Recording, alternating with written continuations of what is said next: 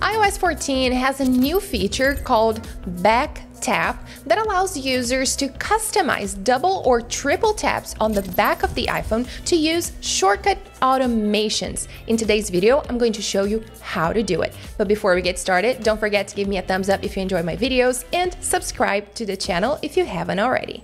So to customize the back taps, the first thing you have to do is go to Settings and Accessibility.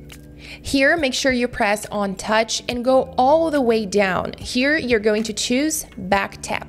And now you simply have to choose what you want to do whenever you double tap or triple tap. As you can see, I chose screenshot for double tap and notification center for the triple tap. So if you want to configure this, simply press on one of the options and choose the action that you want to have. So as I've said, I chose screenshot. Then simply press to go back, choose whatever you want to have done with the triple tap feature, press back, and that's it.